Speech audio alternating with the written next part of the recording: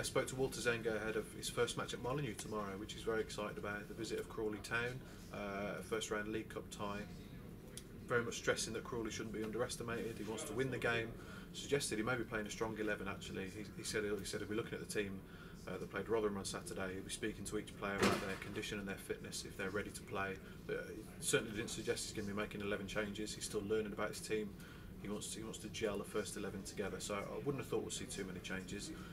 Certainly won't be seeing Silvio, who's out for 3 weeks. Not quite sure the specifics of his injury, but Zenga said he's out for 3 weeks. And Dominic Iorfa, Wolves will appeal the red card that he received against Rotherham on Saturday.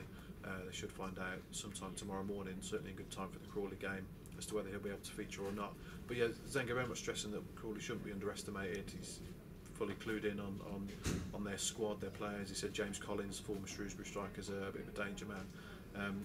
So hopefully he'll be looking to put on a show tomorrow. So hopefully a first win for Zenga's Wolves era tomorrow.